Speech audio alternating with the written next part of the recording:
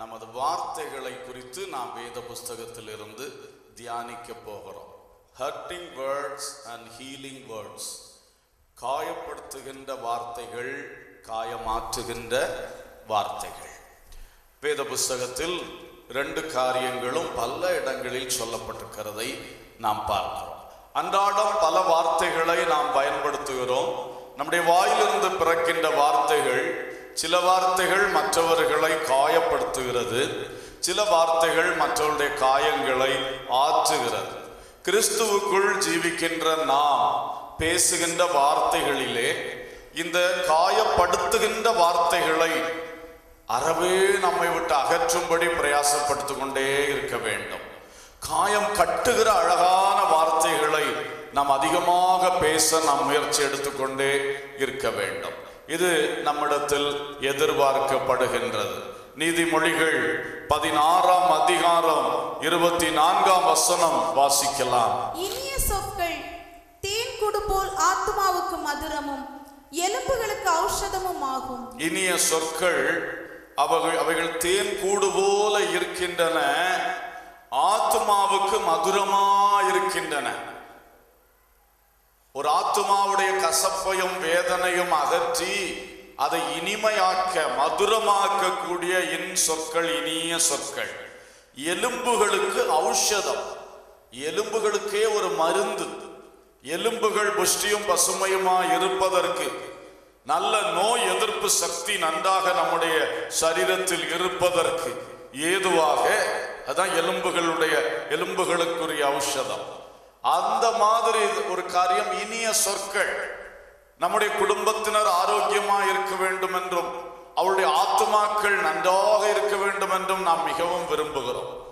இந்த 2க்கும், நம்முடைய சரீர பிரகாரமான வாழ்வுக்கும் ஆவிக்குரிய வாழ்வுக்கும் பிரயோஜனமானது சொற்கள், இனிய சொற்கள். ஒரு குடும்பத்துக்குள்ளே நாம் இனிய சொற்களை அதிகமாய் பிரயோகிக்கும் பொழுது நம்முடைய குடும்பத்தினருடைய சரீர ஆரோக்கியமும் ஆத்மீக ஆரோக்கியமும் நிச்சயம் மேன்மை அடையும்.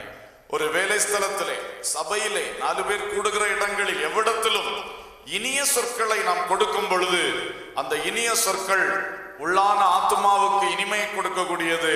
நம்முடைய எலும்புகளுக்கும் அது மருந்தாக இருந்து நம்முடைய நோய்களை தீர்த்து வைக்கக்கூடியது. அல்லேலூயா, பிரைஸ் தி லார்ட். அப்ப நல்ல மருந்து, நல்ல ஔஷதம் நம்மிடத்திலே தேவன் தந்திருக்கிறார்.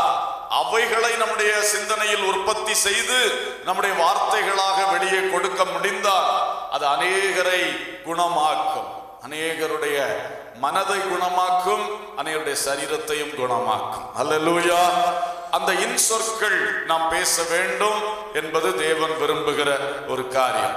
சில உதாரணங்களை வேதத்திலிருந்து உங்களுக்கு நான் சொல்லுகிறேன். முதலாவதாக, ஒரு தேசம் என்கிற நிலையிலே, ஒரு மக்கள் கூட்டம் என்கிற நிலையில் 2, ஒவ்வொன்றுக்கும் negative example and positive example கொடுக்க நான் பிரயாசப்படுவேன். ஒரு எதிர்மறையான உதாரணத்தையும் ஒரு நல்ல உதாரணத்தையும் கொடுக்க பிரயாசப்படுவேன். முதலாவதாக 2 நாளாகமம் 10ஆம் அதிகாரம் 7ஆம் வசனம் வாசிக்கலாம். அதற்கு அவர்கள், நீர் இந்த ஜனங்களுக்கு தயவையும் பட்சத்தையும் காண்பித்து அவர்களுக்கு நல்வார்த்தைகளை சொல்வீரானால் என்றென்றைக்கும் அவர்கள் உமக்கு ஊழியக்காரராய் இருப்பார்கள் என்றார்கள்.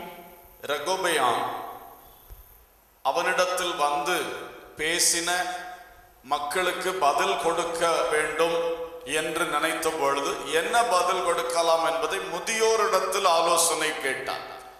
அதற்கு அவர்கள் கொடுத்த பதில், இடத்தில் வந்து பேசினவர்களுக்கு நல்வார்த்தைகளை சொல்லும், அப்பொழுது இந்த நல்வார்த்தைகள் மூலம் அவர்கள் எந்நாளும் உமக்கு ஊழியக்காரர்களாக இருப்பார்கள் என்ற அழகான ஆலோசனையை ரெகொபெயாம் என்ற புதிய ராஜாவுக்கு அவர்கள் சொன்னார்கள்.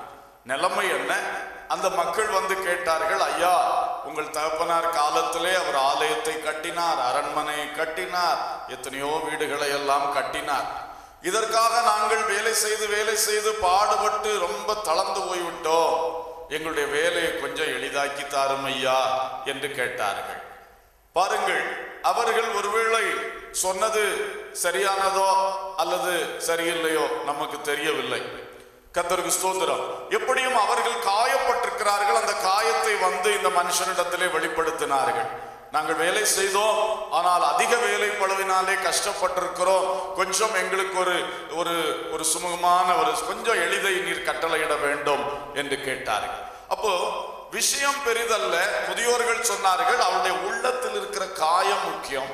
அந்த காயத்தை ஆற்றுகிற ஒரு நல்வார்த்தை நீர் இப்பொழுது சொன்னார், பிறகு அவர்கள் காலமெல்லாம் உமக்கு ஊழியர்களா இருப்பார்கள், நீர் என்ன சொன்னாலும் செய்வார்கள். நீர் கடின வேலையை கொடுத்தா கூட அவர்கள் செய்வார்கள். ஆனா இப்பொழுது அவர்களுக்கு நீர் என்ன சொல்ல வேண்டும்? நல்ல வார்த்தை சொல்லணும். நல்ல வார்த்தை சொல்லி இந்த காயத்தை மட்டும் ஆற்றி விட்டீர் என்றால், பிறகு உங்க தகப்பன் கொடுத்ததை விட ஜாஸ்தி கடின வேலை கொடுத்தா கூட அவங்க சந்தோஷமா அதை செய்வார்கள். ஒன்றும் இல்லை, அவர்களுக்கு வேண்டியது ஒரு நல்ல வார்த்தை, ஒரு காயம் ஆற்றுகிற ஒரு வார்த்தை. இந்த ஆலோசனையை கேட்டுவிட்டு இவருக்கு அது பிடிக்கவில்லை ராஜாவுக்கு. அதனால அவர் அடுத்தது வாலிபர்களை கூப்பிட்டு அவர்களிடத்திலே ஆலோசனை கேட்டார். 14ஆம் வசனத்தில் அவர்கள் சொன்னார்கள், சொல்லுங்க. வாலிபருடைய ஆலோசனையின்படியே அவர்களோட பேசி, என் தகப்பன் உங்கள் நுகத்தை பாரமாக்கினார், நான் அதை அதிக பாரமாக்குவேன். என் தகப்பன் உங்களை சவுக்குகளினாலே தண்டித்தார், நான் உங்களை தேள்களினாலே தண்டிப்பேன் என்று சொன்னான். எப்படிப்பட்ட பதில் சொன்னார் பாருங்கள். ஏற்கனவே காயப்பட்டு வந்திருக்கிறவர்களுக்கு இப்போ காயத்திலே கத்தியை பாய்ச்சினது போல ஒரு பயங்கரமான பதிலை இந்த மனிதன் சொன்னார். அப்ப ரெகோபயாமுக்கு காயமாற்றும் வார்த்தைகளை பேசும் ஐயா என்ற நல்ல ஆலோசனை வந்தது. காயப்பட்டவனை இன்னும் காயப்படுத்தி விடு என்று சொல்லுகிற தீய ஆலோசனையும் வந்தது. இவனுடைய உள்ளம் விரும்பினது இந்த தீய ஆலோசனை தான். அதனால் தான் அவன் அதை பேசினான். பேசின பொழுது என்ன ஆயிற்று? காயப்பட்டு வந்தவர்களை காயப்படுத்தினான். தேசம் 2ஆக உடைந்து துண்டாக போய்விட்டது. இவன் 12 கோத்திரங்களை ஆள வேண்டியவன் வெறும் 2 கோத்திரங்களை ஆள வேண்டிய நிலைக்கு தள்ளப்பட்டு விட்டான். இதுதான் நடந்து போயிற்று. கர்த்தருக்கு ஸ்தோத்திரம். நாமும் பல்வேறு நிலையில் மற்றவர்களை வைத்து நடத்துகின்ற பொறுப்பில் இருக்கிறவர்கள் இந்த காரியத்தை நமக்கு ஒரு எச்சரிப்பின் உதாரணமாக நாம் கவனிக்க வேண்டும். மற்றவர்களை வைத்து வேலை வாங்குகிறவர்கள் இருக்கிறீர்கள். தோட்டங்களில் சரி, அலுவலகங்களில் சரி, ஃபேக்டரிகளில் சரி, ஊழிய பாதையில் சரி, எந்த இடத்திலும் சரிதான். மற்றவர்களை வைத்து நடத்தும் பொழுது நாம் இந்த காரியங்களை சற்று கவனித்துக் கொள்ள வேண்டும். நாம் அவர்களுடைய விருப்பம் போல் அவர்களை விட்டு எல்லாரையும் காயமாற்றி கொண்டிருக்க வேண்டும் என்று நான் சொல்ல வரவில்லை. அப்படி காயமாற்றுவதை மட்டும் நம்முடைய தொழிலாய் கொண்டால் சில ஒழுங்குகளை, சில நல்ல காரியங்களை செய்து அவர்களை வழிபடுத்த முடியாது. ஆனால் எப்பொழுது காயமாற்ற வேண்டும், எப்பொழுது அவர்களை வேலை வாங்க வேண்டும், அவர்களை ஒழுங்குபடுத்த வேண்டும் என்கிற ஒரு ஞானம் நமக்கு தேவை. அதைத்தான் முதியோர்கள் அவனுக்கு சொன்னார்கள். ஐயா, இப்பொழுது காயமாற்றுகிற நேரம், நீர் காயமாற்றி ஒரு நல்ல வார்த்தை சொன்னால் இனி அவர்களை நீரும் தகப்பன் வாங்கின வேலையை பார்க்கலாம் அதிக வேலை வாங்கினால் கூட சந்தோஷமாக செய்வார்கள். ஆனால் இது காயமாற்றுகிற நேரம். அல்லேலூயா. அந்த நேரத்தை அந்த மனுஷன் தவறாக பயன்படுத்தினபடியினாலே உடைந்து போய்விட்டார்கள். எனவே அன்பானவர்களே, நாமும் அதிகமாய் நம்முடைய உள்ளத்தில் கவனித்துக் கொள்வோம். எப்பொழுது காயமாற்ற வேண்டுமோ அப்பொழுது காயப்படுத்துகிற வார்த்தைகளை போடக்கூடாது. ஏன்னா அவர்கள் செய்த தவறுகள் எல்லாம் நமக்குள் சிந்தனையில் அப்படியே எழும்பி வரும். அப்ப அந்த நேரத்திலே அதுகளை போட்டு நாம சொல்லி அவர்களை இன்னும் காயப்படுத்தினால் அது சரியாகாது. அந்த நேரங்களில் காயமாற்றி பிற்பாடு அவர்களுடைய குற்றங்களை உணர்த்தி கொடுக்கும் பொழுது அவர்கள் சரியாக வாய்ப்புண்டு. அல்லேலூயா. கர்த்தருக்கு ஸ்தோத்திரம். எனவே காயமாற்றுதல் என்கிறதை கவனித்தோம் என்றால் பல உடைவுகள், பிரிவுகள், பல இழப்புகளை நாம் இல்லாமல் செய்ய முடியும்.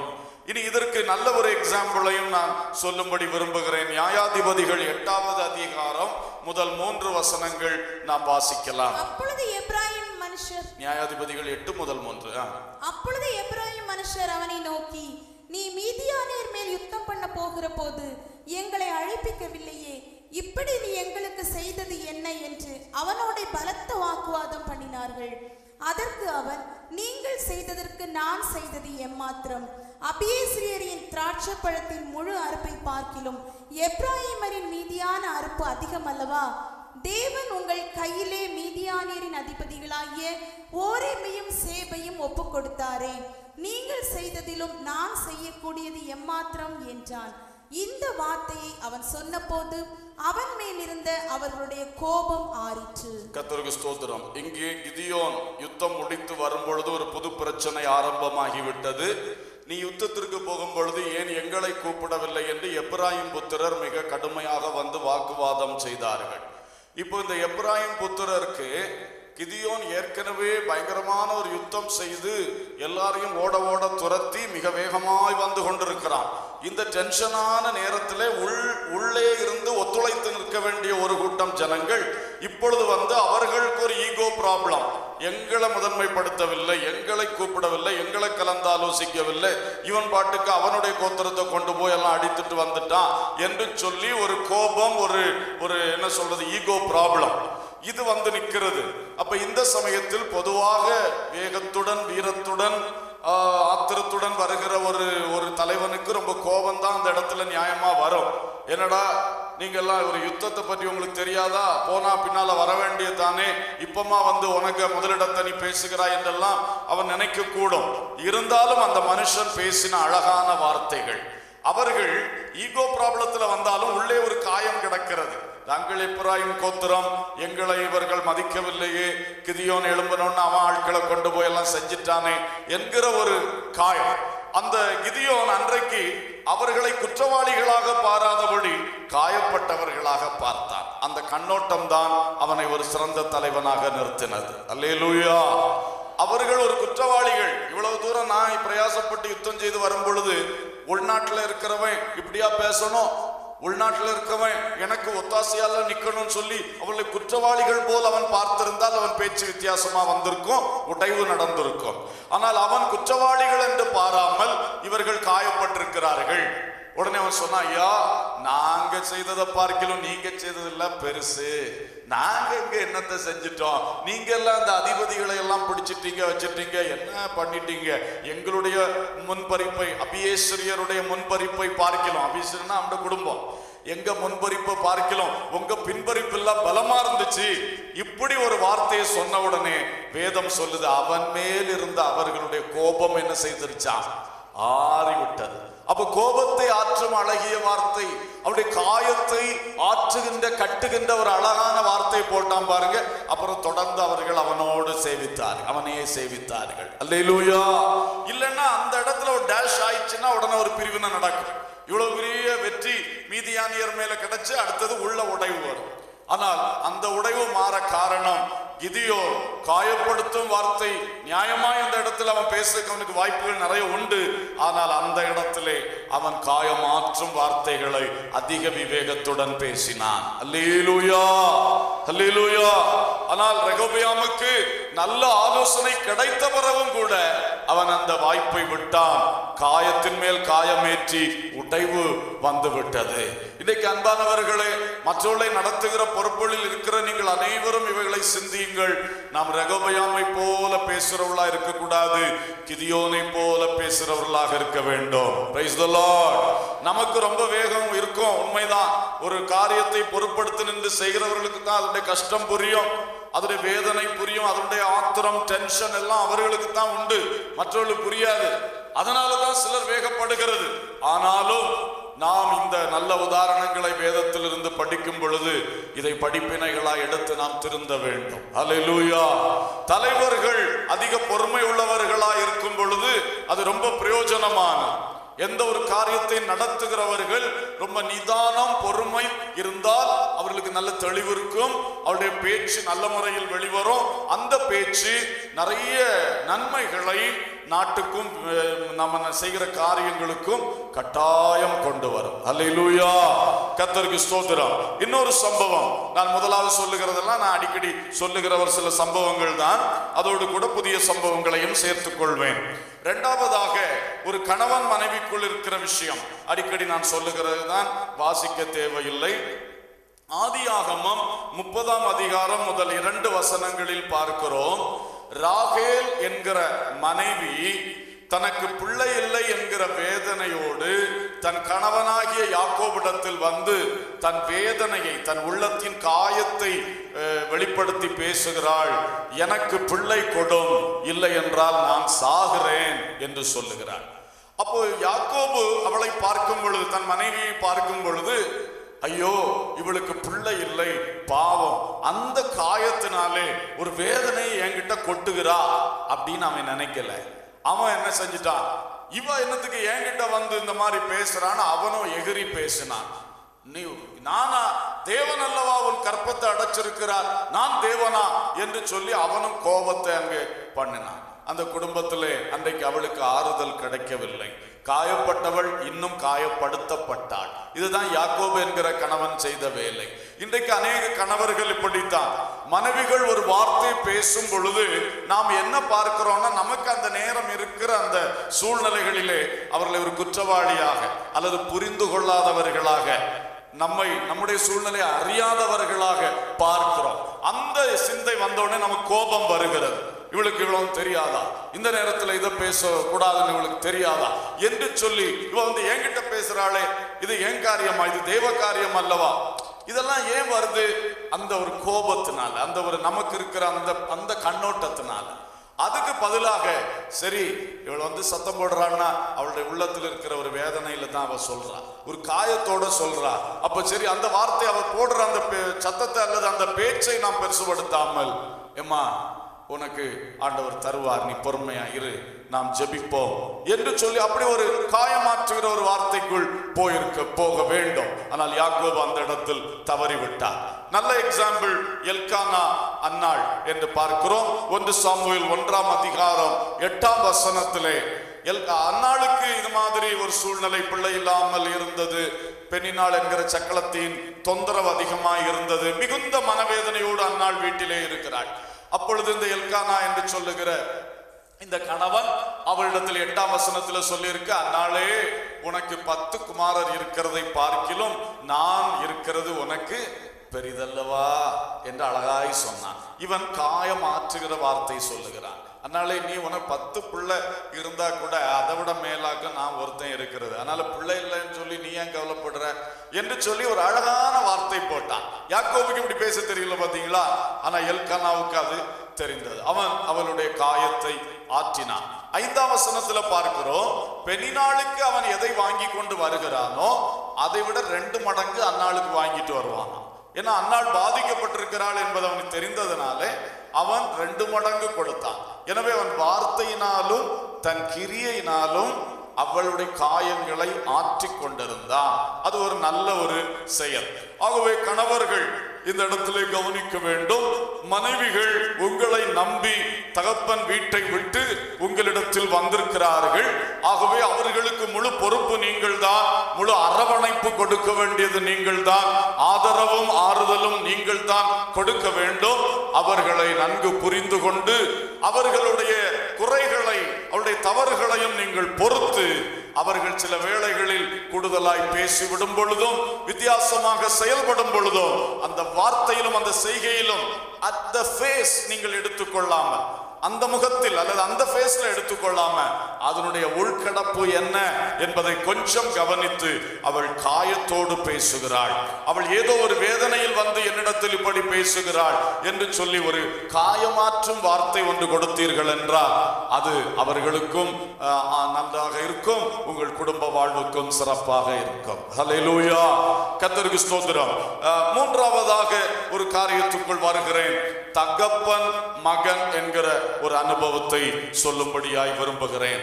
இங்கு 2 சாமுவேல் 13ஆம் அதிகாரம் 21ஆம் வசனத்தை ஒருவர் வாசியுங்கள். 2 சாமுவேல் 13:21. தாவீது ராஜா இந்த செய்திகளை எல்லாம் கேள்விப்பட்ட போது வெகு கோபமாய் எரிந்தான். தாவீது ராஜா என்கிற தகப்பன் இந்த செய்திகளை எல்லாம் கேள்விப்பட்ட போது வெகு கோபமாய் எரிந்தான். வெகு கோபமாய் எரிந்தான். செய்தி என்ன? அவனுடைய சொந்த மகளாகிய தாமாரை அவனுடைய சொந்த மகனாகிய அம்னோன் மோசம் போக்கி விட்டான். எவ்வளவு பயங்கரம்! 2 பேரும் ஒரு தகப்பனுடைய பிள்ளைகள், ஆனால் 2 தாய்மாருடைய பிள்ளைகள். இப்பொழுது அம்னோன் தாமாரை மோசம் போக்கின செய்தி கேள்விப்பட்ட பொழுது இந்த தகப்பன் வெகு கோபமாய் எரிந்தான் என்று சொல்லியிருக்கு. ஆனால் அந்த தகப்பன் தாமாரை அழைத்து அவளுக்கு ஒரு ஆறுதல் சொன்னதாகவோ அந்த தாமாருடைய உடன் பிறந்த அண்ணன் அப்சலோ அவனை கூட்டி வைத்து ஒரு ஆறுதல் சொன்னதாகவோ இல்லை. அம்னோன் என்கிற தன் சொந்த மகன் இந்த பெரிய தப்பு செய்ததற்கு அவனுக்கு தண்டனை கொடுத்ததாகவும் இல்லை. கவனிக்க வேண்டும் நல்லா. தகப்பன் ஒரு பிள்ளையின் மூலம் இன்னொரு பிள்ளைக்கு பாதிப்பு உண்டாயிற்று, பயங்கரமான பாதிப்பு. அப்போ பாதிக்கப்பட்ட பிள்ளை, அதை சேர்ந்த பிள்ளை அப்சலோ, தாமார் அப்சலோ, ஓன் பிரதர்ஸ் சிஸ்டர்ஸ், இவர்களுக்குள் பயங்கர பாதிப்பு இருக்கிறது. இவன் கோபமாய் எறிந்தான், முடித்துக் கொண்டான். அம்னோனுக்கு தண்டனை கொடுக்கவில்லை, அப்சலோமையும் தாமாரையும் கூப்பிட்டு ஆறுதல் படுத்தவில்லை. இது அப்சலோமுடைய உள்ளத்துக்குள் இருந்தது. அப்சலோம் தாமாரை ஆறுதல் படுத்தினான். சகோதரி, நடந்ததை மறந்துவிடு, என் வீட்டிலே நீ வாழு என்று சொல்லி அவன் ஆறுதல் படுத்திவிட்டு, அவனுடைய உள்ளம் அன்றைக்கே எதிர்பார்க்கிறது, என் அப்பா நீதி செய்யவில்லை, என் அப்பா என் தங்கச்சிக்கு நீதி செய்யவில்லை, எங்களுக்கு நீதி செய்யவில்லை. இது அவனுக்குள் அன்றைக்கே ஆரம்பித்தது. அதுதான் ஒரு நாள் அவன் ராஜாவுக்கு விரோதமாய் எழும்பி, இந்த ராஜாவிடத்துல உங்களுக்கு நீதி கிடைக்காதுன்னு மற்றவரிடத்துல எல்லாம் பேசிக் கொண்டிருந்த சம்பவத்துக்கு அவனை வழி நடத்தினது. விதை விழுந்தது. தகப்பன் ஆறுதல் படுத்த வேண்டிய இடத்தில் ஆறுதல் ஊட்டும் வார்த்தைகளை சொல்ல தவறிவிட்டார். கோபம் வந்தது, தப்பிதத்துக்கு கோபப்பட்டார், எல்லாம் சரிதான். ஆனா செய்ய வேண்டிய நீதியும் செய்யல, செய்ய வேண்டிய ஆறுதலையும் செய்யல. இப்பொழுது அப்சலோம் அடுத்த வசனம் சொல்லுது, அவன் அமைதியா இருந்தான். இந்த வசனம் என்ன? அப்சலோம் அம்னோனோடே நன்மையாகிலும் தீமையாகிலும் பேசவில்லை. தன் சகோதரியாகிய தாமாரை அம்னோன் கற்பழித்த காரியத்து நிமித்தம் அப்சலோம் அவனை பகைத்தான். அவன் பகைத்தான், ஆனால் நன்மையாகிலும் தீமையாகிலும் ஒன்று என்ன செய்யவில்லையாம், பேசவே இல்லை. எனக்கு தெரியும், தகப்பன் இருக்கிறார், ஒன்றும் பேச முடியாது. ஆனால் அடுத்து ஒரு வாய்ப்பை அவன் உருவாக்கினான். திடீரென்று அவன் ராஜகுமாரர்களை ஒரு விருந்து வைக்கிறேன் என்று விருந்துக்கு அழைத்தான். விருந்துக்கு வருகிற வழியிலே ஆள் வைத்து அம்னோனை கொலை செய்தான். அம்னோனை கொலை செய்துவிட்டு அவன் ஊரை விட்டு நாட்டை விட்டு ஓடி போய்விட்டான். கர்த்தருக்கு ஸ்தோத்திரம். அது 13ஆம் அதிகாரம் 32ஆம் வசனத்திலே இருக்கிறது. அவன் அம்னோனை கொலை செய்தான். 37ஆம் வசனத்திலே அவன் தேசத்தை விட்டு ஓடி போய்விட்டான்.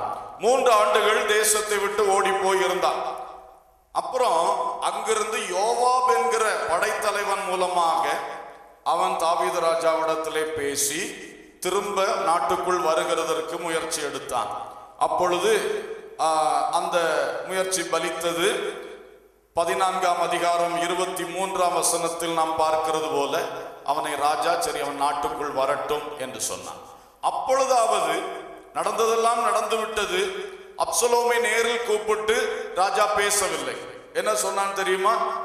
24ஆம் வசனம் படிங்க. 14:24. ராஜா அவன் என் முகத்தை பார்க்க வேண்டியதில்லை, தன் வீட்டுக்கு திரும்பி போகட்டும் என்றான்.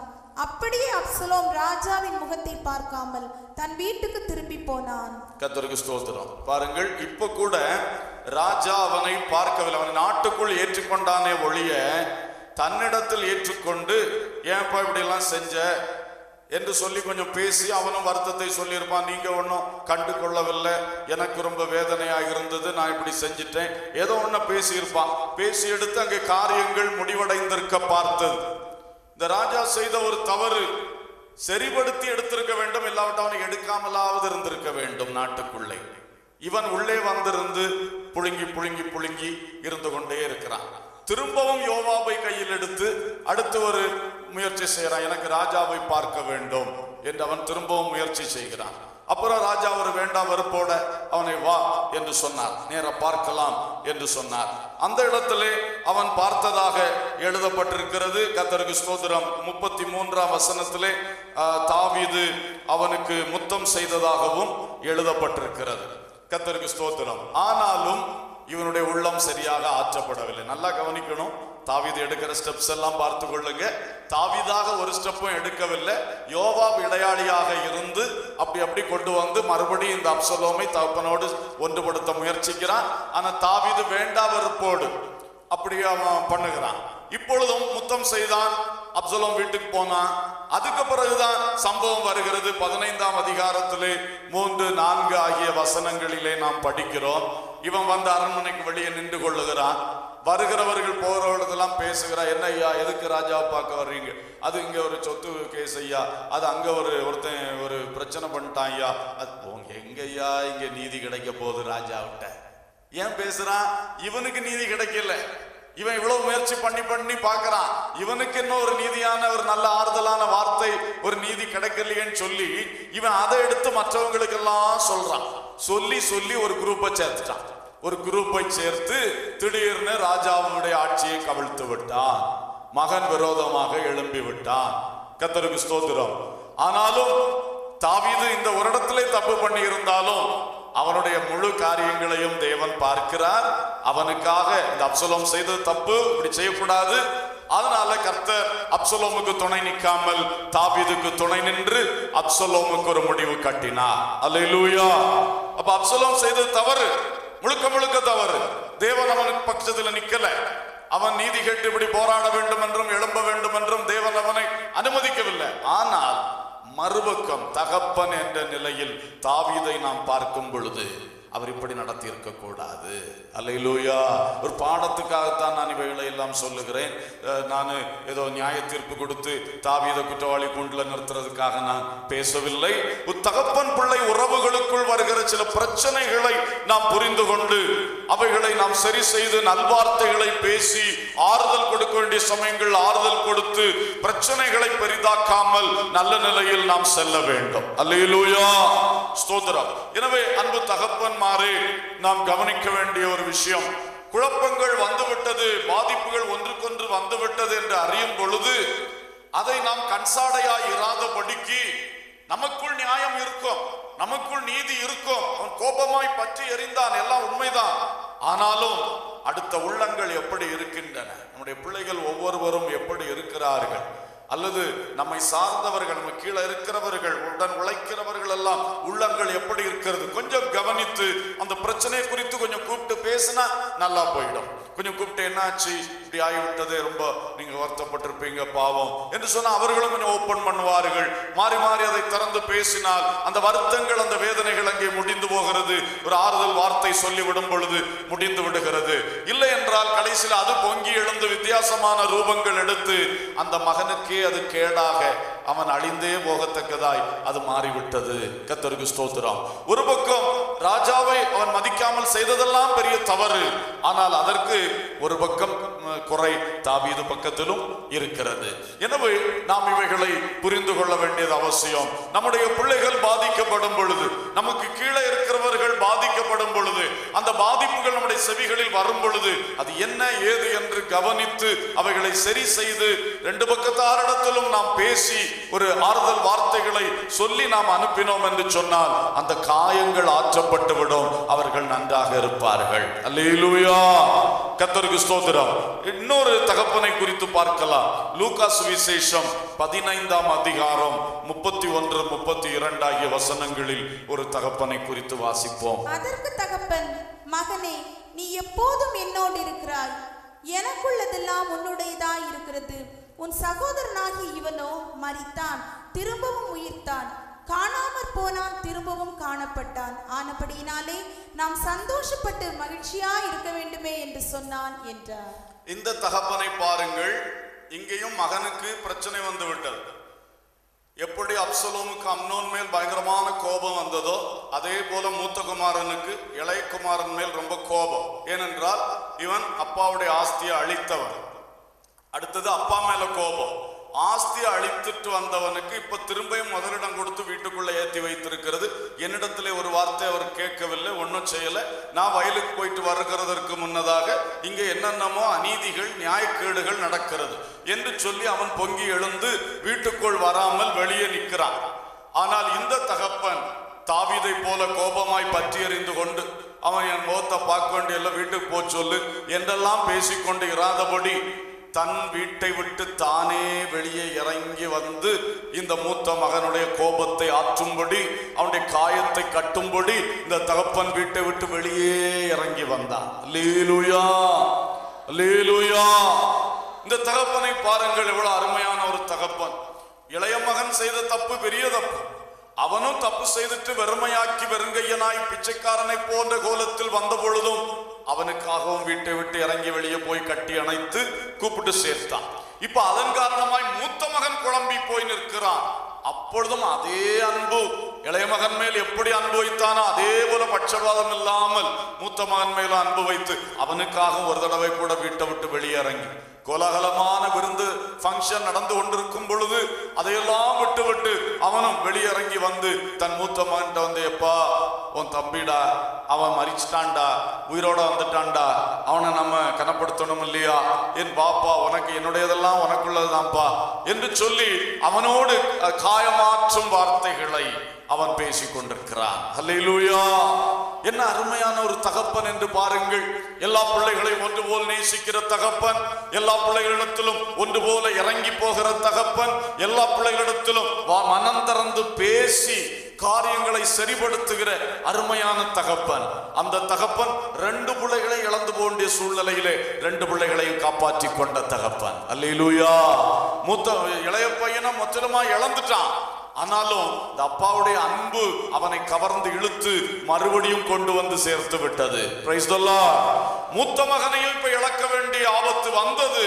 ஆனால் அவனுடைய நல்ல புத்தியுள்ள செயலினாலே அவனையும் அவன் இழக்கவில்லை. Praise the Lord. 2 பிள்ளைகளை இழந்து தன்னந்தனியா இருக்க வேண்டிய நிர்பந்தம் இந்த தகப்பனுக்கு வர இருந்து வாழ்க்கையிலே. ஆனால் 2 பிள்ளைகளை இழக்காமல் காத்து கொண்ட அருமையான தகப்பன். அருமை தகப்பனே, அருமை தாயே, இன்றைக்கு நாம் எப்படி இருக்கிறோம்?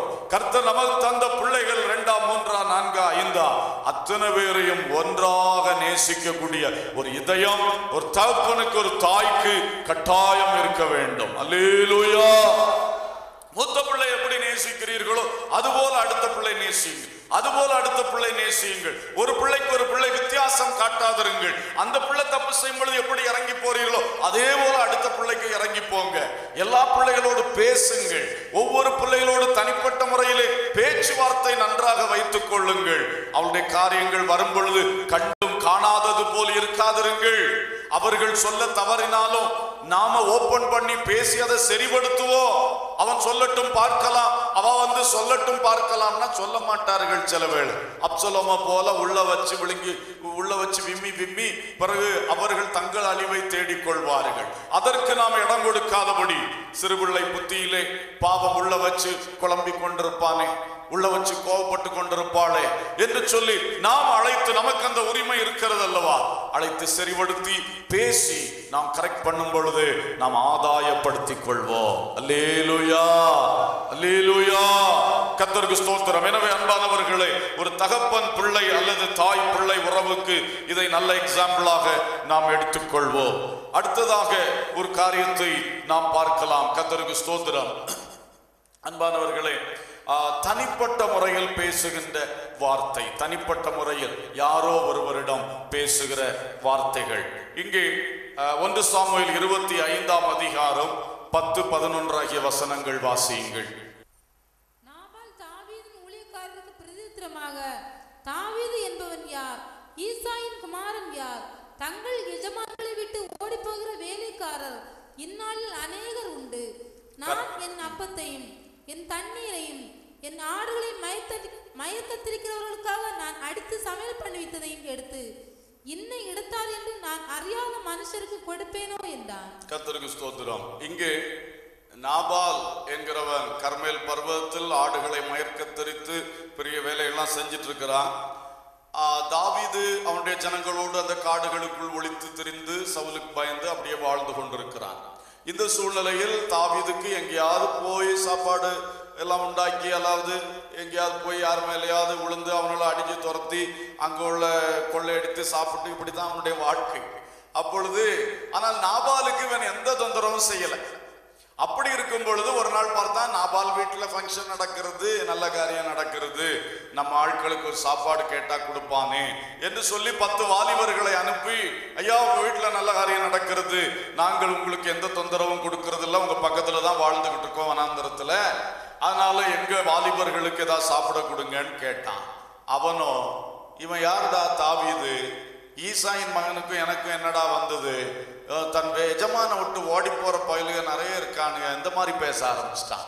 இவன் என்ன சவுல விட்டு ஓடி வந்திருக்கிறான்னு சொல்லி ஒரு மாதிரியாக அவனை பேச ஆரம்பிச்சிட்டான். அவனுக்கு கோபம் பற்றி எறிந்தது. அவன் புறப்பட்டுட்டான். இவனை இப்பொழுது விடியற் காலத்துக்கு முன்னதாக நாபால் வீட்டில் ஆட்களை மட்டுமல்ல ஒரு நாயை கூட என்ன செய்யக்கூடாது, விட்டு வைக்க கூடாதுடான்னு சொல்லி தன் ஆட்களோடு சேர்ந்து கோபத்தில் எழும்புகிறான். அப்போ இப்ப நாபால் பேசின வார்த்தை தாவீதின் உள்ளத்தை காயப்படுத்தி அந்த காயத்தின் முகாந்தரமாக அவன் கொந்தளித்து எழும்பி நாபால் வீட்டை அழித்து நாசமாக்கும்படி தன் மக்களோடு வந்து கொண்டிருக்கிறான். இது இத்தனைக்கும் காரணம் நாபால் வாயிலிருந்து புறப்பட்ட சில வார்த்தைகள். நல்லா பார்த்துக்கிடுங்க. சும்மா இருக்கிறவன் தன் வீட்டுல மண்ணவாரி போட்ட மாதிரி, தன் மேல மண்ணவாரி போட்ட மாதிரி, தன் வீட்டுல தானே தீ கொளுத்துற மாதிரி இவனுடைய வார்த்தைகளை பாருங்க. எப்பா எங்களுக்கு போதுமானதா இல்ல, இப்ப முடியாதுன்னு சொல்லையா, ஏதாவது ஒரு நல்ல வார்த்தையை சொல்லி அனுப்பி இருக்கலாம். அதுக்கு இல்லாம இவன் யாரு, இவன் அப்பா யாரு, அவன் பேச்ச பாருங்க. இவனை போல எத்தனையோ பேர் ஓடுகிற பயலுக உண்டு, அதெல்லாம் நான் அவனுக்கெல்லாம் கொடுத்துட்டு இருக்க முடியுமான்னு சொல்லி இந்த வார்த்தை தாவீதை அப்படியே கிளப்பி விட்ட. இப்படித்தான் சிலருடைய வார்த்தைகள். சும்மா வீம்பு பேசுகிறது, வம்பு பேசுகிறது. ஏன்னா ஆளு நல்லா குடிச்சுக்கிட்டு இருந்தார், குடி வெறி, அதுல பேசின வார்த்தை. ஆனா அந்த வார்த்தை இப்பொழுது குடியையே கெடுக்கும்னு சொல்ற மாதிரி இவருக்கு குடியையே கெடுக்க போகுது. அந்த மாதிரி அவன் எழும்பி வருகிறான். இப்பொழுது பாருங்கள், அதே வீட்டிலே அதே மோசமான நாபாலுடைய மனைவி அபிகாயில் என்பவள், அவள் என்ன செய்கிறார், இந்த விஷயத்தை கேட்ட உடனே அவ தீவிரமாய் கொஞ்சம் பொருட்கள் எல்லாம் ரெடி பண்ணிட்டு, ஐயோ தாவீது வந்தா எங்க குடும்பத்துக்கு நிலைமை என்ன, அவன் சொன்னது போல செய்வான், ஒரு நாய்க்குட்டியை கூட மீதி வைக்க மாட்டான், எங்க வாழ்க்கை அழியும், இந்த என் புருஷனாகிய நாபாலும் அழிந்து போவான், நானும் அழிந்து போவேன், எல்லாரும் அழிந்து போவோம், அதனால இதை எப்படியாவது சரிப்படுத்தணும்னு அவ ஓடி வருகிறாள். அவள் வந்து தாவீதினிடத்திலே அருமையான வார்த்தைகளை பேசினாள். 23ஆம் வசனத்திலிருந்து 35ஆம் வசனம் வரைக்கும் இருக்கிறது அவள் பேசின அருமையான வார்த்தைகள். எல்லாம் வாசிக்க நமக்கு டைம் போதாது. ஆனால் அவள் பேசின வார்த்தையை நீங்கள் கவனிக்கும் பொழுது அவள் சொன்னா, ஐயா ராஜாவே, நீங்க வந்து ஒரு தேவனுடைய பிள்ளை, தேவன் உங்களை ஏற்படுத்தி வைத்திருக்கிறார், கர்த்தருக்கு ஸ்தோத்திரம், உங்களுக்கு ஆண்டவர் நிச்சயமாய் நிலையான வீட்டை கட்டி தருவார், நீங்கள் கர்த்தருடைய யுத்தங்களை நடத்துகிறவராமே. 28ஆம் வசனத்துல, ஆகையினாலே நீர் உயிரோடே இருக்கும் நாளில் ஒரு பொல்லாப்பும் உம்மிடத்தில் காணப்படக்கூடாது. அவள் ரொம்ப இவரை ஏத்தி பேசினா, ஐயா உங்களுக்கு ஆண்டவர் நிலையான வீட்டை தருவார் ஐயா, இன்னைக்கு வீடு இல்லாம அலைஞ்சிட்டு இருக்கிறீங்க, ஆனா ஒரு நாள் உங்களுக்கு ஆண்டவர் என்ன தருவார், நிலையான வீட்டை தருவார் ஐயா. அது மட்டும் இல்லை, நீங்க வந்து சும்மா எங்க வீட்டுக்காரர் சொன்ன மாதிரி ஓடி வந்த பார்ட்டி இல்லை, நீங்க கர்த்தருடைய யுத்தங்களை என்ன பண்ணிக்கிட்டு இருக்கீங்க, நடத்திட்டு இருக்கீங்க. அப்படி அழகான வார்த்தைகளை சொல்லி அவனை நல்லா சாந்திப்படுத்தினான். அப்புறம் சொல்றா, ஐயா நீங்க உயிரோடு இருக்கிற நாள்ல ஒரு பொல்லாப்பும் உங்கள்கிட்ட என்ன செய்யக்கூடாது, காணப்படக்கூடாது, அப்படியெல்லாம் ஆலோசனை கொடுக்கிறார். சொல்லிட்டு சொல்லுகிறா 30ஆம் வசனம் பாருங்க, கர்த்தர் உம்மை குறித்து சொன்ன நன்மையின்படி எல்லாம் இனி என் ஆண்டவனுக்கு செய்து இஸ்ரவேலுக்கு அதிபதியாக உம்மை நியமிக்கும் போது நீர் விருதாவாய் ரத்தம் சிந்தாமலும் என் ஆண்டவனாகிய நீர் பழிவாங்காமலும் இருந்தது உண்டானால் அப்பொழுது என் ஆண்டவனாகிய உமக்கு துக்கம் இராது, மன இடரலும் இராது. கர்த்தர் என் ஆண்டவனுக்கு நன்மை செய்யும் பொழுது உம்முடைய அடியாளை நினைப்பீராக என்றார். எப்படிப்பட்ட வார்த்தையை போட்டா பாருங்க. ஐயா நீங்க எப்படியும் ராஜாவா வருவீங்க, என்னைக்கும் இப்படி காட்டுல சுத்திட்டு இருக்க மாட்டீங்க, அதனால அப்படி நீங்க வந்து சிங்காசனத்துல உட்கார்ந்து இருக்கும் பொழுது அன்னைக்கு போய் இவனுக்கு வீட்டை அடிச்சு நொறுக்கிட்டனே அப்படின்னு ஒரு வீணா ரத்தம் சிந்தனே என்கிற ஒரு மனக்குறைவு உங்களுக்கு வரக்கூடாது. என்ன பேச்சு பாருங்க, இந்த லேடியுடைய பேச்சு எங்கிருந்து படிச்சான்னு தெரியல. நம்ம ஆட்களுக்கெல்லாம் இப்படி பேச தெரிஞ்சுன்னா எத்தனையோ கொலைபாதகங்கள் நிறுத்தப்பட்டிருக்கும், எத்தனையோ பயங்கரங்கள் என்ன செய்யப்பட்டிருக்கும், நிறுத்தப்பட்டிருக்கும். அப்படியே அவனை ஒரு தூக்கி அவனை இந்த வேகத்தை அப்படியே ஆற்றி விட்டுட்டான். அவனுக்கு அதுக்கப்புறம் நினைச்சாச்சே, நம்ம எவ்வளவு பெரிய ஆளு, நம்ம இப்படி போய் ஒரு சின்ன காரியத்தை செய்யலாமா என்று அவனே சிந்திச்சிட்டான். அந்த அளவுக்கு அவனை என்ன பண்ணிட்டான், அழகா பேசி அவனுடைய காயத்தை ஆற்றி விட்டாள். அப்புறம் அவன் சொல்ல ஆரம்பிச்சான் 32ஆம் வசனம், அப்பொழுது தாவீது அபிகாயிலை நோக்கி, உன்னை இன்றைய தினம் என்னை சந்திக்க அனுப்பின இஸ்ரவேலின் தேவனாகிய கர்த்தருக்கு ஸ்தோத்திரம், நீ சொல்லிய யோசனை ஆசீர்வதிக்கப்படுவதாக, நான் ரத்தம் சிந்த வராதபடிக்கும் என் கையே பழிவாங்காதபடிக்கும் நீ இன்றைய தினம் எனக்கு தடை பண்ணினபடியால் நீயும் ஆசீர்வதிக்கப்படுவாயாக.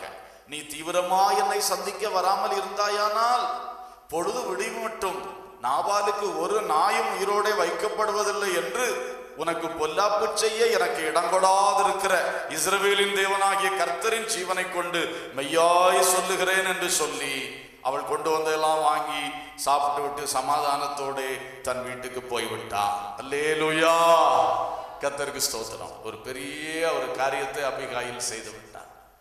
குடும்பத்தை காப்பாற்றி விட்டாள், வீட்டை காப்பாற்றி விட்டாள். நல்ல வார்த்தை. கணவனுடைய வார்த்தை தாவீதை காயப்படுத்தினது, வேகப்படுத்தினது. அதே கணவனுடைய மனைவியாகிய அபிகாயிலின் வார்த்தை அந்த தாவீது கொந்தளிப்புகளை அமைதிப்படுத்தி உள்ளத்தின் காயங்களை மாற்றி சமாதானத்தோடு திரும்ப வைத்தது. அல்லேலூயா, அல்லேலூயா. இன்றைக்கு எப்படி நாம பேசுவோம்? சில வேளைகளில் கணவன் ஒரு அடி பாஞ்சா மனைவி 2 அடி பாய்வார்.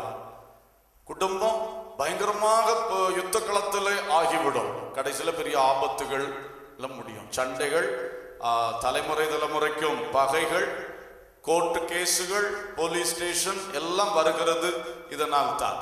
சில இடத்துல நாபால்களை போல சிலர் பேச ஆரம்பித்து விடுவார்கள். அப்பொழுது கொஞ்சம் கவனமாக இருந்து அமைதிப்படுத்துகிற வார்த்தை, வீட்டுக்குள்ளும் அமைதிப்படுத்துகிற வார்த்தை, வெளியே உள்ள பிரச்சனைகளும் அமைதிப்படுத்துகிற வார்த்தைகளை நாம் பேச வேண்டும். ஆத்திரப்படுகிற கணவனை அமைதிப்படுத்துகிற மனைவியா இருக்க வேண்டும். ஆத்திரப்படுகிற வாலிப மகனை அமைதிப்படுத்துகிற ஒரு தாயாக கட்டாயம் இருக்க வேண்டும். கர்த்தருக்கு ஸ்தோத்திரம். இப்படி இந்த அபிகாயில் நல்ல வார்த்தைகளை சொல்லி அவள் காயம் ஆற்றினாள் என்று பார்க்கிறோம். எவ்வளவு கொடூரம் செய்ய வருகிற மனுஷனிடத்திலும் சில வேளை பேசுகிற வார்த்தைகள் அது அவனை சாந்திப்படுத்திவிடும், அவனை நிறுத்திவிடும். எனவே இப்படிப்பட்ட நல்ல இனிய சொற்களை பேசுகிற கிருபைகளை கர்த்தர் நமக்கு தருவாராக. அல்லேலூயா. இனி ஒரு முக்கியமான சப்ஜெக்டுக்குள்ளே வருவோம். கர்த்தருக்கு ஸ்தோத்திரம். மருமகள் மாமியார் சப்ஜெக்டுக்குள்ளே வருவோம். இங்கே ரூத்தின் புஸ்தகம் 1ஆம் அதிகாரம் 16, 17 ஆகிய வசனங்களில் நாம் படிக்கிறோம். ரூத் தன் மாமியாரை பற்றி என்ன வார்த்தை சொன்னாள்? சீக்கிரமா வாசிப்பீங்களா? அதற்கு ரூத், நான் உம்மை பின்பற்றாமல் உம்மை விட்டு திரும்பி போவதை குறித்து என்னோட பேச வேண்டாம். நீர் போகும் இடத்திற்கு நானும் வருவேன், நீர் தங்கும் இடத்திலே நானும் தங்குவேன். உம்முடைய ஜனம் என்னுடைய ஜனம், உம்முடைய தேவன் என்னுடைய தேவன். நீர் மரணமடையும் இடத்தில் நானும் மரணமடைந்து அங்கே அடக்கம் பண்ணப்படுவேன். மரணமே அல்லாமல் வேறென்றும் உம்மை விட்டு என்னை பிரித்தால் கர்த்தர் அதற்கு சரியாகவும் அதற்கு அதிகமாகவும் எனக்கு செய்ய கடவார் என்றான். மருமகள் மாமியாரை பார்த்து என்ன பேசுகிறாள்? கணவன் மனைவி இடத்திலே அப்படி வாக்கு மூலம் வாங்குவார்கள். மரணமே அல்லாமல் வேறொன்றும் நம்மை பிரிக்க கூடாது. இங்க ரூத் எங்க வாக்குமூலம் கொடுக்கிறா பாருங்க. மாமியாருக்கு வாக்குமூலம் கொடுக்கிறா. மரணமே அல்லாமல் நம்ம 2 ஒண்ணு என்ன செய்ய முடியாது, பிரிக்க முடியாது. இப்படி ஒரு மருமகளுடைய வார்த்தை. நகோமி கூட அவருடைய நன்மைக்காகத்தான் நீங்க போங்க 2 பேரையும் அனுப்பினார். ஆனா இப்படி பேசுகிற ஒரு மருமகளை அவளால் அனுப்பி வைக்கவே முடியாது. நகோமியுடைய உள்ளத்தை மாற்ற வைத்த அருமையான வார்த்தைகளை மருமகள் பேசினார். அது மட்டுமல்ல, ரூத் 2ஆம் அதிகாரம் 2ஆம் வசனத்திலே பார்க்கும்போது அவள் இஸ்ரவேலுக்குள் வந்துவிட்டோம், மாமியாருக்கு பாரமான மருமகளாக இருக்கவில்லை. அவளே சொல்றா, மாமி நீங்கள் வீட்டில் இருங்கள், நான் எங்கேயாவது போய் வயலிலே கதிர் பொறுக்கி கொண்டு வருகிறேன். அப்ப அவள் புறப்பட்டு வந்து தன் மாமிக்கு உதவி செய்யும்படி, தான் உழைத்து தன்னையும் தன் மாமியும் காப்பாற்றும்படி தீர்மானம் எடுக்கிறாள். என்ன அருமையான ஒரு மருமகள்! மாமியாருடைய இருதயத்தை மகிழச் செய்த ஒரு மருமகள். மாமியாரே நீ வேண்டாம் தேசத்துக்கு போன்னு சொன்னவளுடைய இருதயத்தை மாற்றி என்னோடு வா என்று அழைத்து கொண்டு வரத்தக்க அளவிலே மாற்றத்தை கொண்டு வந்த அருமையான வார்த்தைகளை பேசின மருமகள். இன்னும் ஒரு மருமக்களை குறித்து வேதம் சொல்லுகிறது. ஆதியாகம புஸ்தகம் 26ஆம் அதிகாரம் 34, 35 ஆகிய வசனங்கள் வாசிப்போம். ஏசா 40 வயதான போது ஏத்தியனான பேரினுடைய குமாரத்தியாகிய யூகித்தையும் ஏத்தியனான ஏலோனினுடைய குமாரத்தியாகிய பஸ்மாத்தையும் விவாகம் பண்ணினான். அவர்கள் ஈசாக்குக்கும் ரெபேக்காளுக்கும் மனநோவா இருந்தார்கள். எப்படிப்பட்ட மருமக்கள்? ரெண்டு பேரும் ஒன்னோடு ஒன்று கை சேர்ந்து மாமிக்கு மட்டுமல்ல மாமனுக்கும் எப்படி இருந்தார்களா? மன நோவா இருந்தார்கள். ஏசா கல்யாணம் பண்ணிட்டு வந்த ரெண்டு பேரும், யூதித் பஸ்மா, நல்ல பேர்கள், ரெண்டு பேரும் ஒன்னில் ஒன்று குறையாதவர்களாக இணைந்து மாமியை மட்டுமல்ல மாமனாரையும் என்ன செய்தார்கள்? மிகுந்த மன நோவுக்குள் ஆக்கி கொண்டே இருந்தார்கள்.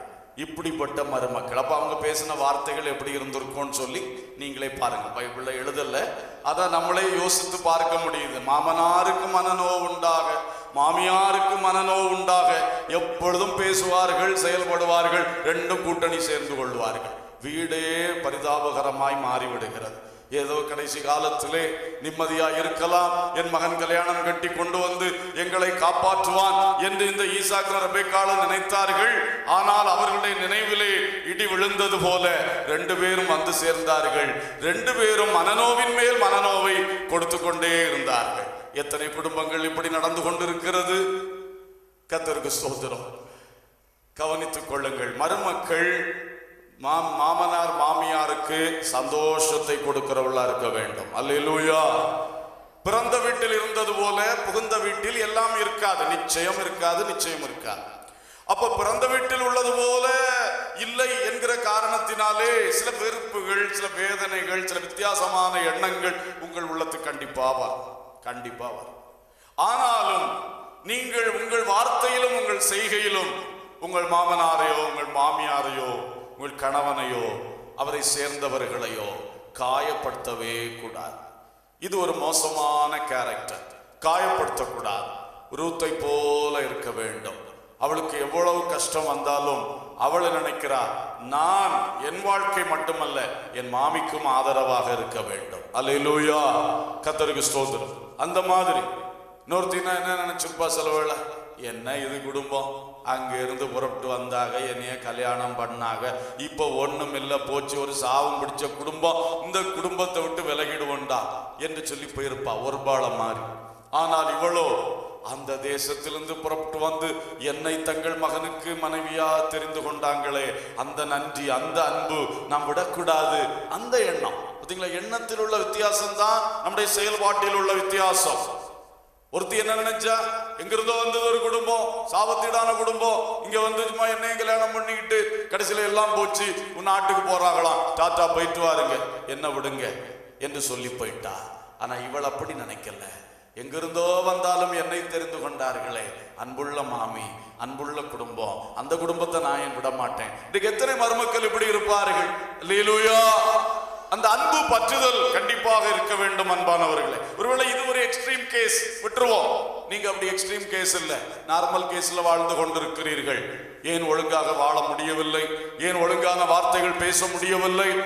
கர்த்தர் உங்களை கொண்டு வந்த இடத்துல எவ்வளவு கஷ்டம் இருந்தாலும் அந்த கஷ்டத்தை எடுத்துட்டு நான் ஈஸியா எடுத்துட்டு இப்படிதான் இருக்கும். ஒவ்வொரு வீட்டுல இருக்கும், நான் இந்த வீட்டுல ஒரு நல்ல ஆசீர்வாதமா மாறணும், என் மாமிக்கு ஒரு சந்தோஷத்தை கொடுக்கிற ஒரு வார்த்தைகளை பேசணும், என் மாமனார் சமாதானமா இருக்கத்தக்கதாய் அவருக்கு நல்ல வார்த்தைகளை பேசணும், என்னுடைய வீட்டில் உள்ள எல்லாருக்கும் நான் நல்ல வார்த்தைகளை பேசி நல்ல ஒரு ஆளாக இந்த வீட்டுல இருக்கணும்னு சொல்லி நீங்க தீர்மானித்தால் உங்கள் மூலம் அந்த வீடு ஆசீர்வாதம் பெறும். அல்லேலூயா. அந்த வீடு மேன்மையான ஆசீர்வாதங்களுக்குள் நிச்சயம் கடந்து வரும். எனவே எப்படி எடுத்துக்கொள்ளுகிறீர்களோ உங்கள் சிந்தையிலே அதுதான் முக்கியம். நீங்கள் உங்கள் மாமனார் மாமியார் உங்கள் கணவரை சேர்ந்தவர்களை நல்லெண்ணத்துடன் எடுத்துக்கொண்டு நல்ல நிலையில் பேசி பழகி நல்ல வார்த்தைகளை பேசுவீர்கள் என்று சொன்னால் கட்டாயம் அது ஆசீர்வாதமாக இருக்கும். அல்லேலூயா. இனி மறுபக்கத்தையும் ஒன்று சொல்லி நான் முடிக்கலாம் என்று யோசிக்கிறேன்.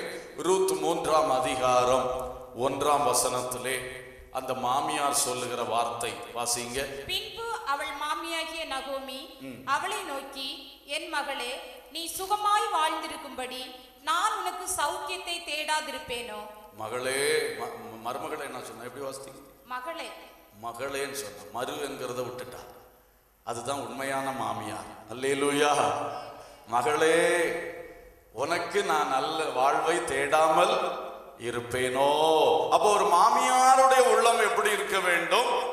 என் வீட்டில் வந்த மருமகள், என் மகனுக்கு மனைவியாக வந்தவள், அவள் சந்தோஷமா இருக்கணும் என் வீட்டில். அவ இந்த வீட்டுல உரிமை உள்ளவளாக இருக்க வேண்டும், அவள் சிறப்பாக இருக்க வேண்டும் என்று சொல்லுகிற ஒரு நல்ல எண்ணம் மாமியாருக்கு இருக்கணும். மாமியாரும் எப்பொழுதும் அவள் ஏதோ வேலை செய்வதற்கு வந்தவளை போல நினைக்க கூடாது. அவள் இந்த வீட்டில் உரிமைக்காரியாக உங்களுடைய ஸ்தானத்தில் அவள் வந்திருக்கிறாள். அதனால இப்பவுமே உங்க ஸ்தானத்தை பிடுங்க அவள் வரல, தவறாக நினைத்து பயம் கொள்ள வேண்டாம். நீங்கள் அவளுக்கு உரிய உரிமை கொடுங்கள், அப்பொழுது அவளும் உங்களை நல்ல முறையில் வைத்துக் கொள்வாள். இதுதான் செய்யணும். மாமியார் அந்த ரூத்தை போல, நகோமியை போல, மருமகளே நீ நல்லா இருக்கணும்மா, நீங்க சந்தோஷமா இருக்கணும்மா, அதுதான் எங்களுக்கு சந்தோஷம், அப்படி பேசுகிற மாமியாராக மாமனாராக இருக்க வேண்டும். கர்த்தருக்கு ஸ்தோத்திரம். அந்த மாதிரி அவர்கள் கணவன் மனைவி சந்தோஷமா இருக்கட்டும், என்னுடைய மகனும் மருமகளும் சந்தோஷமா இருக்கட்டும், அதை பார்த்து எனக்கு சந்தோஷம். அதுகளுடைய முகம் வாடினா எங்களுக்கு கஷ்டமாயிடும், அதுகளுடைய முகம் சந்தோஷமா இருக்கணும், அதுகளுடைய வாழ்க்கை சந்தோஷமா இருக்கணும், அதை நினைக்கணும். நகோமி நினைத்தது போல மாமியார் மாமனார் அந்த மாதிரி நினைக்கும் பொழுது அந்த வாழ்க்கை ஆசீர்வாதமா இருக்கு. இன்னொரு மாமியாரையும் சொல்லணும்ல, நெகட்டிவ் எக்ஸாம்பிளும் தேடி கண்டுபிடித்த பொழுது ஒரு அம்மா இருக்கிறார்கள். எங்க இருக்கிறார்கள்? 2 நாளாகமம் 22ஆம் அதிகாரம் 10ஆம் வசனத்திலே இருக்கிறார்கள். ஒரு பயங்கரமான அம்மா. வாசியுங்கள். வாசிக்கவே பயமா இருக்கு. அகசியாவின் தாயாகிய அத்தாலியாள் தன் குமாரன் இறந்து போனதை கண்டபோது அவள் எழும்பி யூதா குடும்பத்தில் உள்ள ராஜவம்சமான யாவரையும் சங்காரம் பண்ணினாள். இப்படி ஒரு மாமியாரை பார்த்திருக்கீங்களா? பைபிள்ல இருக்கா? கர்த்தருக்கு ஸ்தோத்திரம். பாருங்கள், அடுத்த அதிகாரம் 24ஆம் அதிகாரம் 1ஆம் வசனத்துல அந்த மருமகளுக்கு பெயர் சொல்லி இருக்கு, சிபியாள். இந்த அத்தாலியாள் பதவி ஆசையினாலே மருமகளாகிய சிபியாளை பிள்ளையட்டவளாக்கி போட்டாள். எப்படிப்பட்ட கொடூரமான மாமியார்! இவளுக்கு பதவி ஆசை. மகன் ஒரே வருஷத்துல செத்து போனான். ராஜாவான மகன் ஒரே வருஷத்துல செத்து போனோன்னா இவளுக்கு இனி நான் ஆட்சியை பிடிச்சிடணும்னு சொல்லி அந்த தாய், அந்த பாட்டி, அந்த அம்மாவுக்கு பயங்கர ஆசை வந்து அத்தனை பிள்ளை, தன்னுடைய பேர பிள்ளைகள், தன் மகனுடைய பிள்ளைகள், இளவரசம்மா அத்தனை பேரையும் கொன்னுட்டான். ஆனா அவளுக்கு கைக்கு தப்பி ஒரு யோவாச ஆண்டவர் என்ன செய்திருந்தார், அந்த மாமியார்காரி அவ என்ன செஞ்சுட்டா, தூக்கி ஒழிச்சு கொண்டு போய் வச்சு வளர்த்தி, அப்புறம் அவனை 7 வயசுல அவனை ராஜாவாக்குனாங்க. அதோட இவ க்ளோஸ் ஆனா, இவளை கொன்னுட்டாங்க, அத்தாலியாக. ஆனா இந்த மாமியாருடைய பயங்கரமான வேலை, தன்னுடைய ஒரு பதவி ஆசைக்காக தன் மருமகளை பிள்ளையற்றவளாக்கின ஒரு பயங்கரமான மாமியார், கொடூரமான மாமியார். இந்த மாதிரி காரியங்கள் நம்ம இருதயத்துல வந்துடவே கூடாது. எந்த மாமியாரும் எந்த மாமனாரும் கொடூரமான தன்மைகள் வந்துடவே கூடாது. சிலருக்கு அப்படிதான் ஒரு கொடூரமான நினைவு வந்தா தன் பிள்ளைக்கு வாழ்க்கையாக்கும், தன்னுடைய பேர பிள்ளையாக்கும், தன் பிள்ளைக்கு வந்த மனைவியாக்கும், ஒன்னும் யோசிக்க மாட்டார். தன்னுடைய சவுலுக்கு பாத்தீங்களா, சவுல் மாமனார் தாவீதுக்கு மீகால கல்யாணம் பண்ணி கொடுத்து மருமகன், சவுலுடைய மருமகன் தான் தாவீது. ஆனா இந்த மாமனாருக்கு இந்த மருமகன் என்னைக்கோ ஒரு நாள் ராஜாவாகிடக்கூடாதுன்னு சொல்லி பதவி ஆசையில இவர் மகள்கிட்ட போய் பேசுகிறார். மகளே, அவன் எங்க இருக்கான், அவனை கொல்லணுமே, அவனுக்கு அதுக்கு ஒரு வழி சொல்லுவியா? யார்கிட்ட கேட்கறது? என்ன சங்கடமான மாமனார்! தேசத்தை ஆளுகிறார் ஒரு புத்தீனமான மாமா. மகனை கொல்லுறதுக்கு யார்கிட்ட போய் வழி, மருமகனை கொல்றதுக்கு யார்கிட்ட வழி பேசிட்டு இருக்கிறாரு? சொந்த மகள் கொன்னா இவ தானே விதவையாவா? அதை பற்றி ஒரு அறிவு அந்த ஆளுக்கு இல்லை. இப்படித்தான் சில மாமனார்கள் சில மாமியார்கள் செய்கிறது. கர்த்தருக்கு ஸ்தோத்திரம். லாபான் யாக்கோபை எப்படி நடத்தினார்? யாக்கோபை எல்லாம் கொள்ளடிச்சிட்டானா, பிடுங்கிட்டு போயிட்டானா. அவனும் லாபானும் அவன் பிள்ளைகளும் சொல்லுகிறது, மாமனாரும் மச்சனமாரும் சொல்லுகிற வார்த்தை. இவன் வந்த பிறகுதான் இவனுக்கு மந்தையே வளர்ந்துருக்கு, அது அழகா பெருகி வளருது. எங்க இருந்தோ வந்தாரு, எனக்கு மருமக பிள்ளை அழகா செய்யறாரு என்கிற ஒரு தன்மை இந்த லாபானுக்கு கிடையாது, அந்த மச்சனமாருக்கு கிடையாது. எல்லாம் சேர்ந்து எப்படா அவன்கிட்ட இருந்து பிடுங்கலாம், அவனை துரத்தி விடலாம். சரி, அவன் உங்கள்கிட்ட இருந்து பிடுங்கினாலும் யாருக்கு தான் கொடுக்குறான்? உனக்கு 2 பிள்ளைகளை தானே அவன் கல்யாணம் பண்ணியிருக்கான், உன் மகள்கள் தானே வாழுகிறார்கள். அந்த புத்தி கூட அந்த லாபானுக்கு கிடையாது. இதே மாதிரி மோசமான மாமனார்கள் மாமியார்கள் எல்லாம் பார்க்கிறோம். ஆனால் கிறிஸ்துவை ஏற்றுக்கொண்டவர்கள் ஒருவராகிலும் இந்த மாதிரி எந்த ஒரு தன்மைக்குள்ள போகக்கூடாது. அல்லேலூயா. சில இடத்துல இதெல்லாம் நடக்குது. ஒரு சாவி கொத்துக்காகத்தான் மெயின் பிரச்சனையே நடக்கும். ஒரு சாவி கொத்து. இந்த சாவி கொத்துக்காக வீட்டில் எவ்வளவு அக்கிரமங்கள் நடக்குது. அக்கிரமங்கள் செய்யவே கூடாது. அவர்களுக்கு தேசத்துல பதவி ஆசை இருந்தது, இவர்களுக்கு வீட்டில் சாவி ஆசை இருந்தது.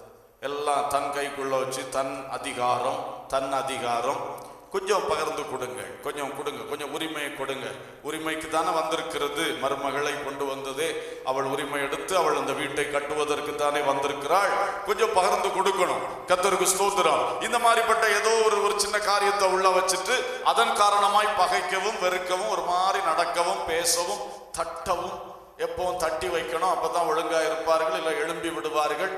அப்படி கிடையாது. கர்த்தருக்கு ஸ்தோத்திரம். ரப்பர் பால் போலையாகும். தட்ட எகிரி எழும்பிடும். தட்டாம வச்சிருந்தீங்கன்னா உங்களுக்கு நல்லது. அல்லேலூயா. கர்த்தருக்கு சிலர் தெரியாம அந்த மாதிரி பண்ணுவா. தட்டி வச்சா தான் ஒழுங்கா இருக்கும்னு சொல்லி தட்டி பார்க்கிறது. அது தட்ட எழும்பிடும். அப்புறம் கர்த்தருக்கு ஸ்தோத்திரம்.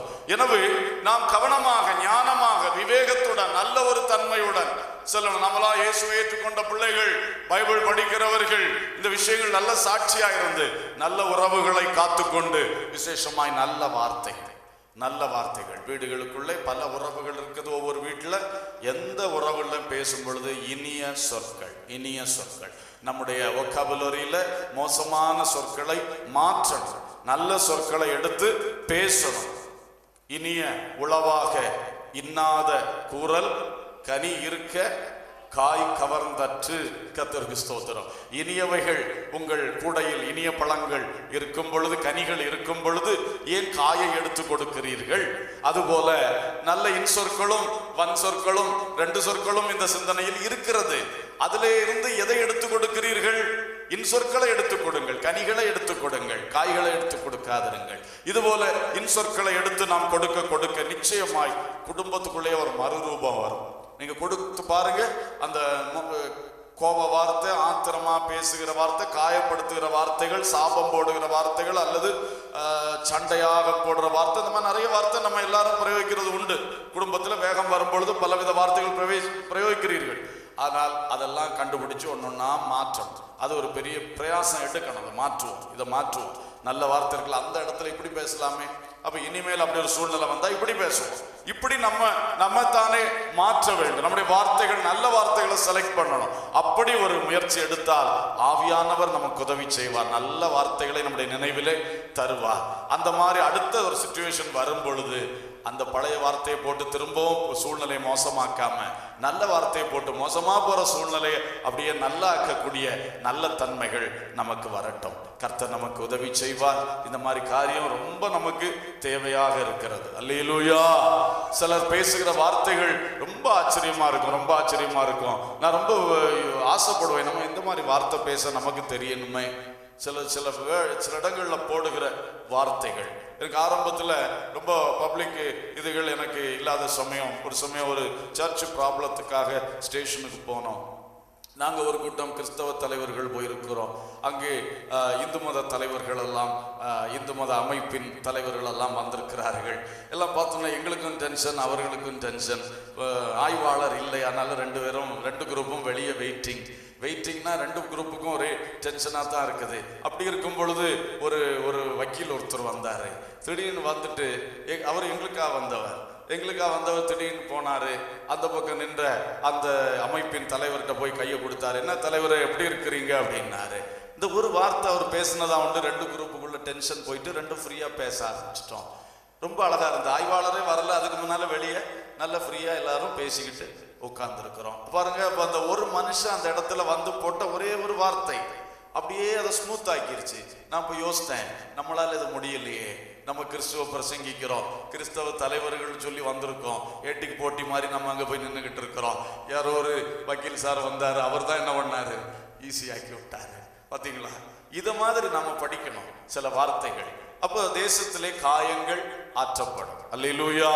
இந்த பிரசங்கம் எனக்கு உருவானதுக்கே ஒரு முக்கிய காரணம், I will heal the breaches of the nation என்கிற ஒரு வார்த்தை அது சங்கீதத்தில் இருக்கிறது.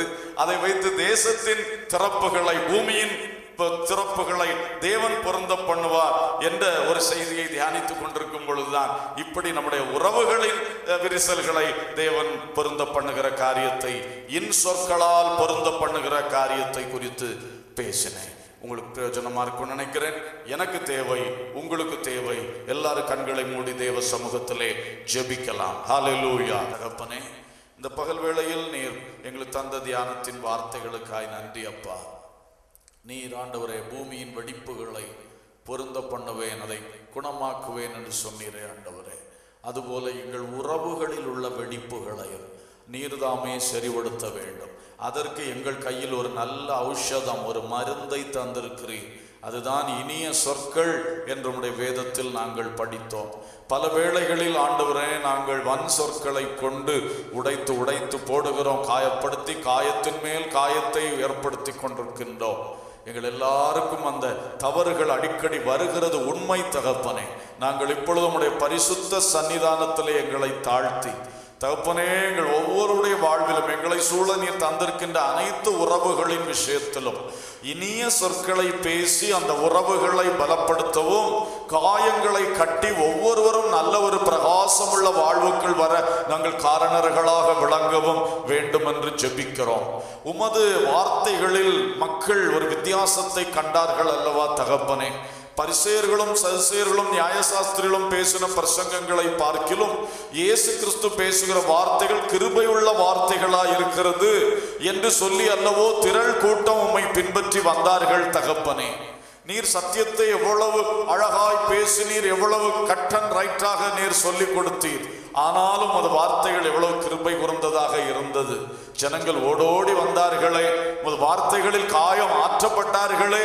அதுபோல தகப்பனை எங்களுடைய தனி வார்த்தைகளிலும் எங்களுடைய பிரசங்க வார்த்தைகளிலும் மற்றும் எல்லா வார்த்தைகளிலும் ஆண்டவரே இனிய சொற்கள் நாங்கள் பேசுவதற்கு எங்களுக்கு கிருபை தாரும். ஆவியானவர் அந்த பயிற்சிக்குள் எங்களை வழிநடத்தும் அப்பா. எங்களுக்கு தந்திருக்கிற நல்ல வார்த்தைகளை நாங்கள் எடுத்து பிரயோகிக்க எங்களுக்கு விவேகமும் ஞானமும் தாரும் அப்பா. எங்களுடைய அந்த அப்ரோச், அந்த கண்ணோட்டம் சரியாக மாறட்டும். மற்றவர்களை குற்றவாளிகள் என்கிற கண்ணோட்டத்தில் நாங்கள் பார்க்கிறதை மாற்றி பாதிக்கப்பட்டவர்கள் என்கிற நிலையில் அடிக்கடி பார்க்கக்கூடிய ஒரு கண்ணோட்டத்தை எங்கள் ஒவ்வொருவருக்கும் தாரும் அப்பா. அவருடைய பாதிப்பை நான் அகற்ற இன்சொல்களை பேச வேண்டுமே என்ற நினைவை எங்களுக்கு தாரும். கணவன், மனைவி, தப்பன், தாய், பிள்ளைகள், மாமனார், மாமியார், மருமக்கள், பெரியவர்கள், சிறியவர்கள், நடத்துகிறவர்கள், நடத்தப்படுகிறவர்களுடைய எல்லா உறவுகளின் நடுவிலே அப்பா இந்த நல்ல கண்ணோட்டத்தையும் நல்ல வார்த்தைகளை பேசுகிற தன்மைகளை எங்களுக்கு கிருபையாய் தாரும் அப்பா. எங்களுக்கு எல்லாருக்கும் இந்த காரியம் வேண்டும் என்று உங்க பாதத்திலே கெஞ்சி ஜெபிக்கிறோம். ஒவ்வொருவரையும் இந்த அனுபவத்திலே வெற்றி சிறக்க பண்ணும். சகல துதி கன மகிமை உமக்கே செலுத்துகிறோம். இயேசுவின் நாமத்தில் கேட்கிறோம் ஜீவனுள்ள பிதாவே.